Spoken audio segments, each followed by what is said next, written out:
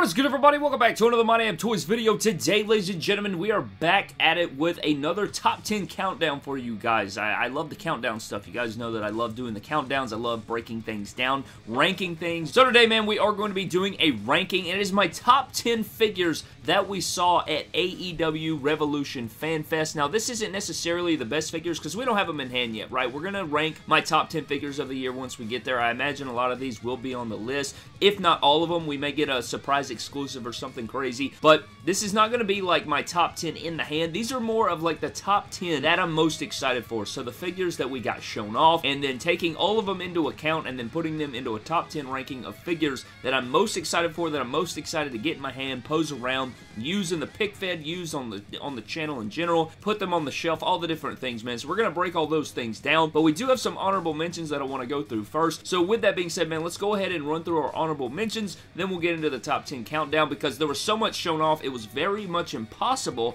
to do a top 10 without giving, you know, some of these other figures a nod. So let's go ahead and start off with honorable mentions, man. Starting out first, we do have Jade. I love Jade. I think she's gotten fantastic on TV. Like, she's gotten a lot better, and I think she's really coming into her own here. So the only thing keeping her off the list was just like her musculature. I think that her arms and shoulders could have been a little bit better, and her head sculpt could have been a little bit better. But I am super excited for the figure. I just think that it needs to be touched up a little bit, and hopefully her figures down the line will be better than this, and I'm sure they will be, but Jade was in my honorable mentions. We also have our Cody in suit from the same series. Thought that this figure looked fantastic. What kept him off the list was that he didn't come with his actual blazer jacket. It's more of like the overthrow coat, and it's a repeat head sculpt. However, it's still a good looking figure. I'm excited for the molds and the possibility of putting other guys in suit, and that is why he's a part of the honorable mention. Next up is Darby in his green pants and the half Sting gear to match our Luminaries Walmart exclusive Sting, and this figure just looks really cool. I like that we get another Darby Allin, but it's a different take on him. You could just take his top part off and put it on a regular Darby Allin attire if you wanted to, and you could put other guys in the green pants, but just giving him those green pants was a really cool, different take, so I wanted to include Darby Allin here. I love Darby Allin. I like his figures a lot. They feel amazing in hand. I'm sure this one's going to be just the same. Next up is going to be Miro. I thought he looked beautiful. The head sculpt's really great. I think the shorts need to be shorter, but the TNT gear is sick as hell. I love the head sculpts. I think this is going to be miles better than his first figure, and doing some swappages with those is going to be really fun. But Miro did come in on the honorable mentions. We also have Supreme Britt Baker. I love that she comes with like a wrestling gear and then a promo style gear. I think that's fantastic how she's going to have like her, you know, like black pants with a Britt Baker belt buckle. I think that's sick as hell. I love all the different accessories she comes with. Very fantastic figure, but it didn't quite make the top 10. And last but not least, we have the -1 Brodie Lee 2-pack, which is just a beautiful tribute. Love this figure, this 2-pack. It's probably going to be one of my favorite mock figures at the end of the day. And maybe we could do a top 10 mock figures ranking at the end of the year for every year,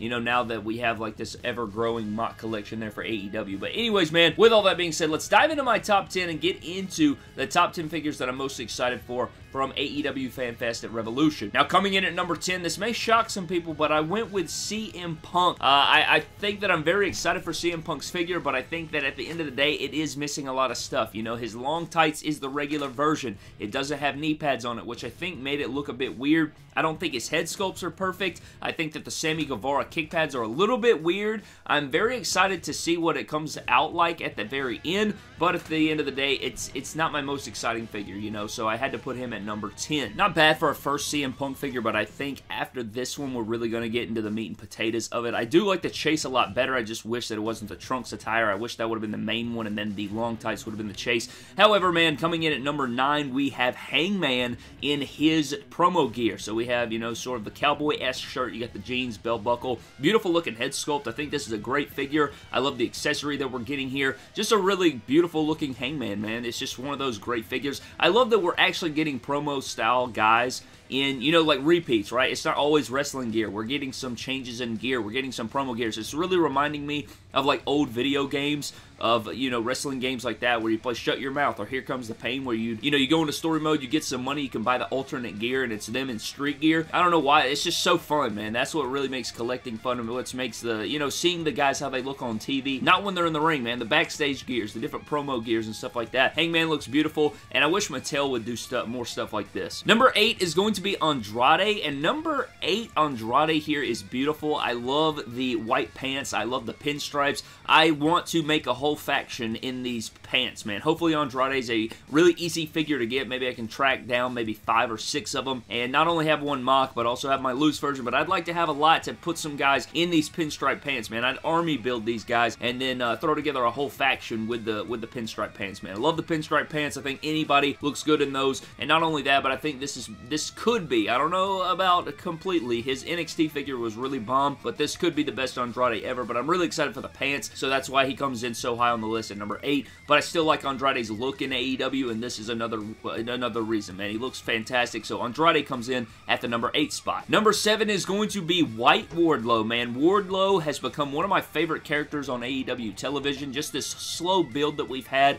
I really enjoy his work on the mic. I enjoy his work in the ring. He's just one of those guys that I really support right now. I love his facial expressions. He's a big dude. Looks amazing, and in the white gear, man, this is just epitome. This looks like something MDT would have created, you know, just back in the day, just making a white fantasy gear. I know he did wear this at Blood and Guts, but it's still a beautiful looking figure in the all white with the purple accents. It's a beautiful figure, and I can't wait to get it. He is number 7, and I don't think, if I wasn't such a big fan of Wardlow, I don't know if this would come in at number 7, but his first figure was incredible. I know this one will be just the same, just about, but in a cooler gear, and it is Wardlow. Gonna knock it out of the park, man. Wardlow comes at number 7. Coming in at number 6, man, we have AEW Unmatched Series number 5, Bryan Danielson. What a beautiful looking figure. This could be the best Bryan Danielson figure ever made. I think it looks so good, man. I love that we're finally getting us a proportioned Daniel Bryan or Bryan Danielson, man. I really think that Mattel's skinny torso they've always given him has been way too small, and I love that we're finally getting a figure that really captures his torso and his body style and stuff like that. I hope that the figure looks okay next to other figures when they're wrestling in the ring, and it's not just a AEW figure thing. I hope it looks good up next to Mattel's and stuff like that, but these head sculpts are fantastic. I love that you have the man bun up, and you have the messy look. You could go different routes. You have a great, clean, classic gear there for Bryan Danielson. It's beautiful. It's freaking beautiful. I love it. I think it's fantastic. He is number 6, and I'm super excited for it. Coming in at the number 5 spot, man, is going to be none other than Adam Cole, baby. Adam Cole is one of my favorite wrestlers in the world, and this is just a beautiful epitome.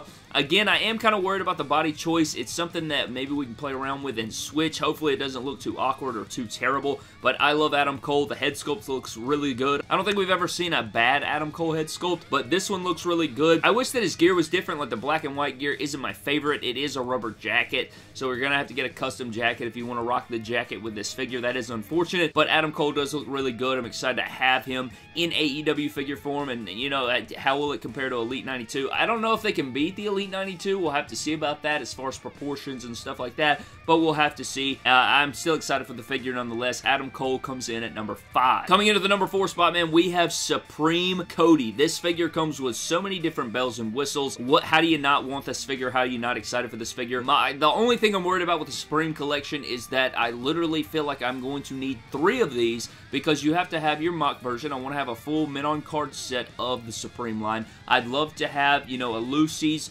of the figure, and then I'd like to have the extra legs to kit bash and make another one. So I don't know, it's just going to be a lot of money right there, man. I mean, that's $120 per figure. Like, you know, you have your mock one, that's $40 if this is $40. You have your loose one, which would be another one, and then you have your third option there, and then you have your extra bodies you could kit bash. So you're looking at a lot of stuff there, but $120, and then every figure in the Supreme line down the line there, going to add up really, really quick like, and you're going to find yourself lost as a ball in high weeds. So you got to be careful there, but the Supreme Cody looks beautiful. I love all the gears, the head sculpts, the butterfly joints. Just a beautiful freaking figure, man. What an excellent looking figure, and I'm excited for it. Could not be more excited for Supreme Cody there at number 4. Number 3 is going to be none other than the Unmatched Series 5 Suited Kenny, or the promo style Kenny. Again, man, I'm loving these backstage / promo gears here. You could kit bash these together. You realize that we're going to have a jeans mold with white shoes. You could put so many different guys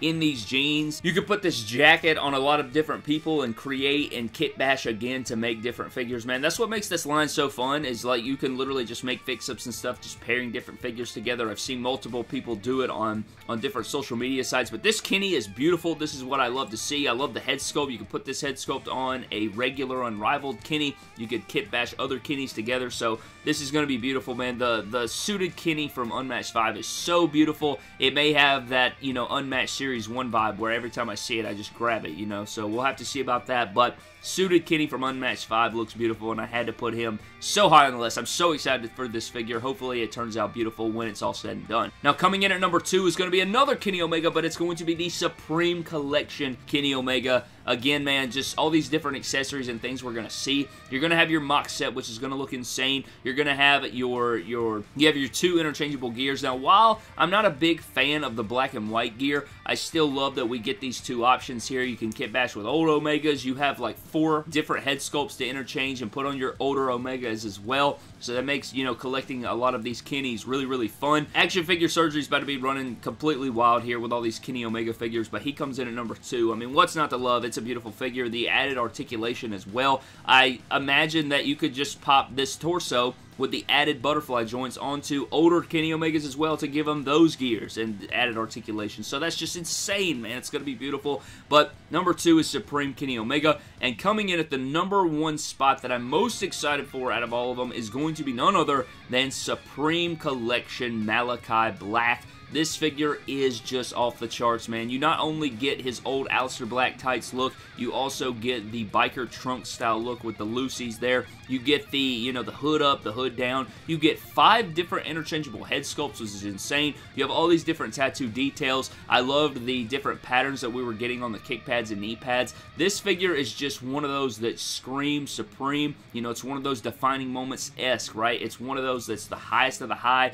It's all the different quality. It is the Supreme. It's the top of the line. And this figure just embodies that, man, with all these different things that you get. It's like a action figure collector's dream. It's a freaking fever dream here in action figure form with this Supreme Malachi Black. So I had to put Malachi Black at the front. I love Malachi Black. I love Aleister Black. Always been one of my favorites. So to see him here in this AEW line, to see him up here with this sick-ass figure, man, had to put him at number 1, and there was no other way to do so. So Supreme Malachi Black comes in at number 1, and I want to run through my top 10 really quick before we get out of here, man. So 10 is CM Punk, 9 is Hangman, 8 is Andrade, 7 is White Wardlow, 6 is Bryan Danielson, 5 is Adam Cole, 4 is Supreme Cody, 3 is Suit Kenny, 2 is Supreme Kenny, and 1 is Supreme Malachi. So I would love it down below, guys, if you would please let me know yours down in the comment section below, what your top 10 favorite figures are from the reveals, or which ones you're most excited for. Also, let me know if you have any honorable mentions, and if you don't want to do 10, maybe you can do 5, or just let me know your favorite figure from the reveals. But holy crap, man, what an epic year it's going to be. I think I've gotten multiple predictions correctly so far. I said this year was going to be the year of AEW figures. So far, that seems to be correct. I said that we were probably going to get, a CM Punk Unrivaled figure. We were going to get a Jeff Hardy Unrivaled figure before the end of the year. I said we'd see a render at least. I didn't say if we would get the full thing or if we'd just see a render, but I said we'd see a Jeff Hardy AEW Unrivaled figure, so that's most likely going to come true now. So, oh man, the 2-pack Hardy Boys that we're probably going to get, I just can't even imagine, man. These figures are going to be crazy, but this year is the year of the AEW figure, and this top 10 just proves it, man. But I'm getting out of here, man. Thank you guys so very much for watching. I hope you guys did enjoy. Let me know your thoughts on all of the things down in the comment section below. I'm getting out of here, man. Subscribe to the channel, and I'll see you guys in the next video. Don't cross the line like Christian. He wasn't making the list. That figure doesn't look very good. You crossed the line. I've been beaten, broken down.